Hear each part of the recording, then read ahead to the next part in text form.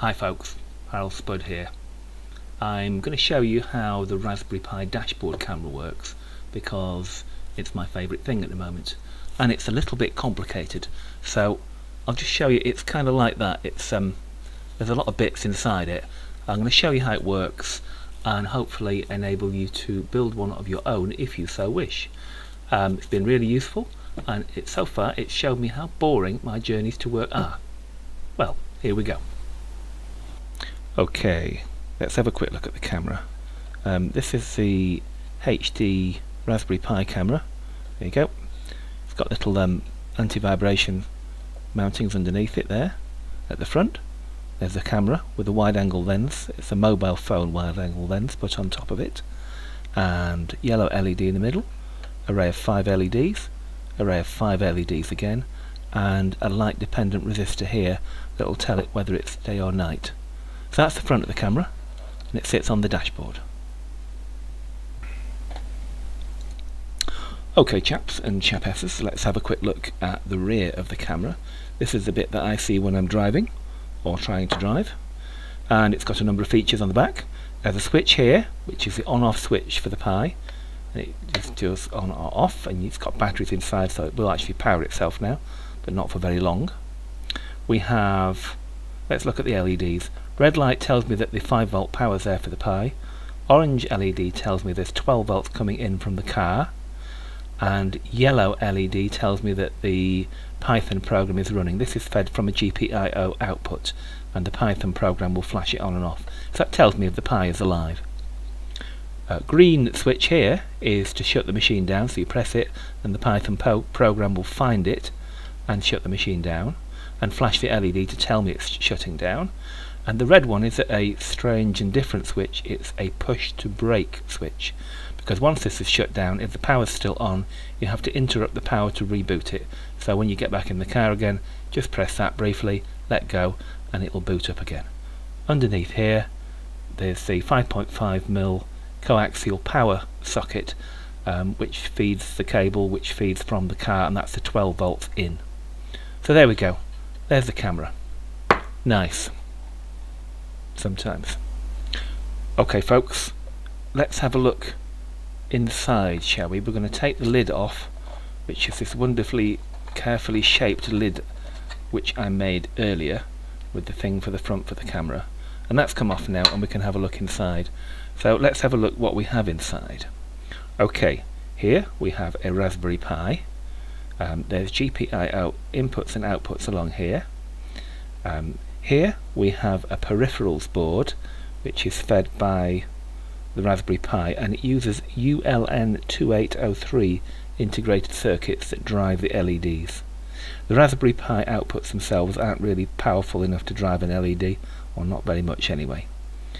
Notice that we've put at the side here, we've arranged it so that the USBs are available, so I can plug in and leave USB key in there for output the video, and also I can plug in my Wi-Fi dongle in there to connect to it and have a mess around with it and update the program once in a while. Okay, what else do we have? We have a battery pack here. This is, well, 6 volts supposedly, but they're 1.2 volt cells, so we've got 4.8 volts nominal. Be careful with this, but it'll provide more or less 5 volts for the Raspberry Pi just for a few seconds when we shut down, so that it doesn't get unexpectedly shut down and has to go through all of that fixing the file system thing, or corrupting the file system. Okay, this little thing here is a thing I purchased on Amazon, and it's a switch mode power regulator. It takes 12 volts in, or more than 12 volts, and regulates it down to 5 volts. I've tuned it to about, well, 5.8, but I might just wind it up a little bit further. There's a little screw here, and that adjusts the voltage coming out. At the moment 5.8 volts. When I finish with it today, probably 6 volts, just to give it a little bit more oomph to the battery. And this little board here that I will need to explain is the battery charging circuit. Right, okay chaps and chapesses, let's look in a little bit more detail here at some of the connections here. At the front I have here all these little connections here. These are outbound connections to the LEDs which are down the front down there, the 5 green LEDs and the yellow, and the 5 more on the other side. So if I go just to the other side here, you'll see the connections here inside. On this side here I've got 2 wires from the LDR, and one goes to plus 3.3 via a resistor, and one goes to the signal on the GPIO. Okay, camera's mounted on little 2mm nylon nuts and bolts here. Bit fiddly, but you can do it no problem at all.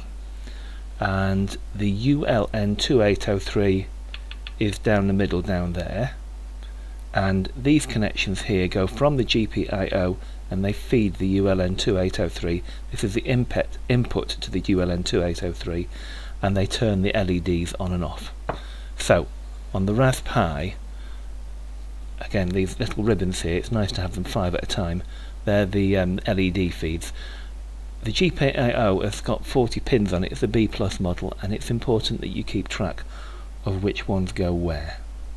And you can see that over here I've used colours for helping me. Orange is plus 3.3 volts, red is plus 5 volts, black is 0 volts, anything else is a signal cable. So let's have a look at the rest of it. Okay folks, let's start with the battery charging circuit and the power supply circuit. So on the left hand side, let's just imagine our 12 volts comes in here from the car. So this is a car supply. We feed our voltage reg. So our voltage supply regulator that comes in here, this is the one with the tunable output, and we come out about plus 5.8 volts. And like I said before, I might bring that up to 6 volts. And it has a feed to earth, so there we go. It's got an earth down there, so it's 0 volts down there. So we really want to just feed our Raspberry Pi. So over here on the outside is the Pi, and it takes plus 5 volts in here, or so it would like. There it is there. How are we going to do that? We're going to have to put at least one diode in series with it, and this is a 1N5820 Schottky diode. So it's got a low voltage drop across it. Normally it'd be 0.6, this is about 0.3 or 4. So it's not a bad diode. What else do we need? We need the switch. That's going to be our switch. That's the toggle switch on the front of the thing. Oops, my lines don't line up. So this is about plus 5 volts here. 5.8, maybe it's 5.5, something like that, which the Pi is still happy with. So normal operation, that'll work fine. What I want to do is to put in here a plus 6 volt battery. This is our rechargeable 4 times 1.2 volts. Actually, in fact, it's 4.8 volts. Let's be honest here. 4.8 volts in here, and we want to charge it, and we want it to discharge and feed the Pi.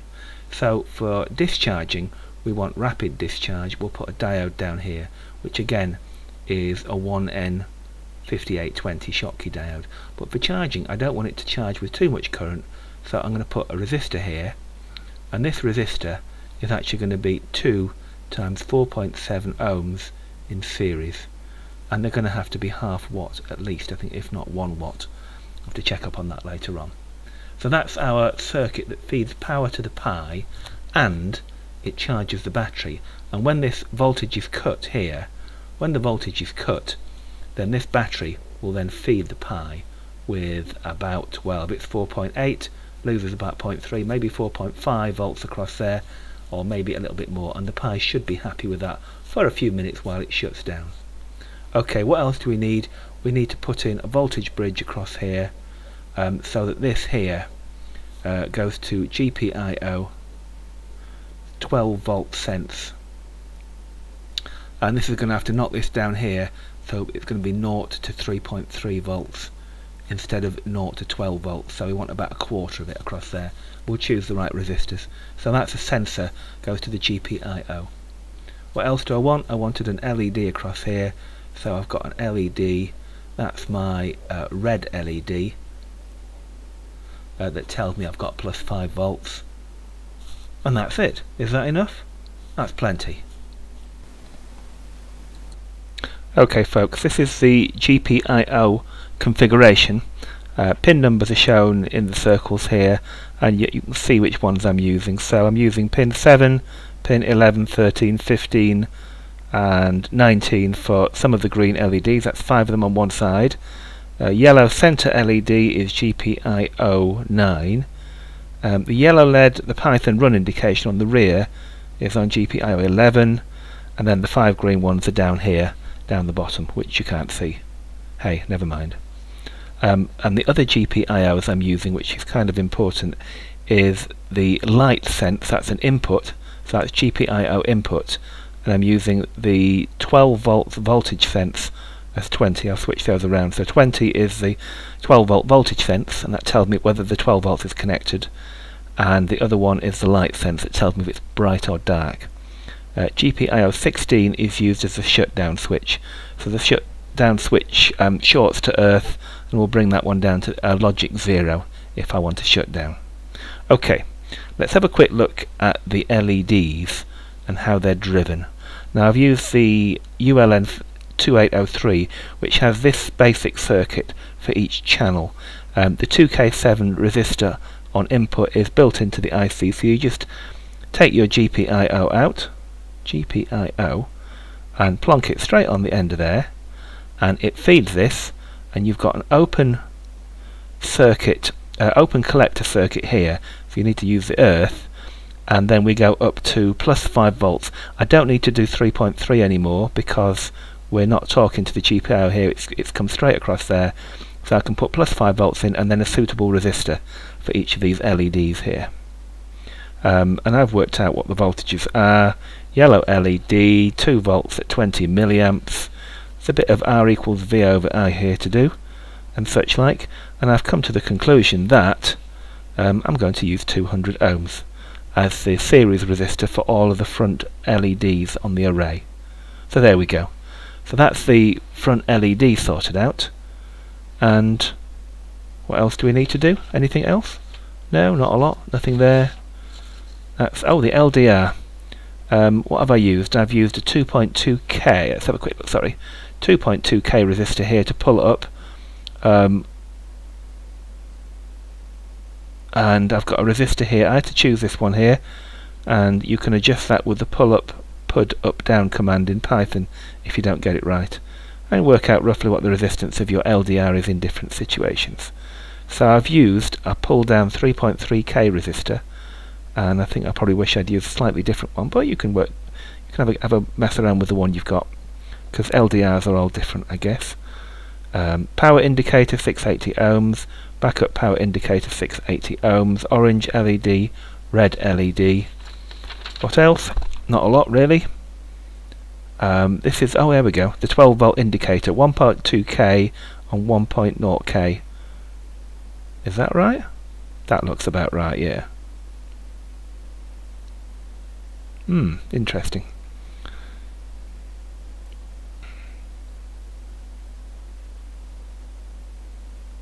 Oh yeah, that's right, because it's a 5 volt input. That's fine, that's alright. This takes a 5 volt input to the ULN, and the ULN then does a pull up to 3.3 volts for the GPIO. Oh dear me, can I remember all this? Probably not now. Oh look, there's another one of those. And actually this one's quite interesting here. These are all my little schematics. You make sure you draw the stuff out when you're doing it. This is my schematic of the board for the diode, for the charging circuit for the battery. So I need to know exactly what's going where, and it connects to the input and output power and to the battery itself. And there's my little circuit diagram there with the two 4.7 ohm battery resistors in series. Enough. ULN 2803, footprint drawing, elevation drawing, more calculations. There's a lot of stuff to do here. And there we go. Charging circuit. Oh, and there we go. There's the rear. I was just planning out the LEDs. In fact, yeah, that's right, LEDs. Orange plus 12, run light, green shutdown switch, and that is actually the red. That's a reboot switch. That means start up again, and the 12 volts in. So it's important to plan all these things out when you're doing it. Cool, dear me. That's a lot of stuff. That's a lot of stuff. I think I've spent more time here drawing than I have building. And there we go.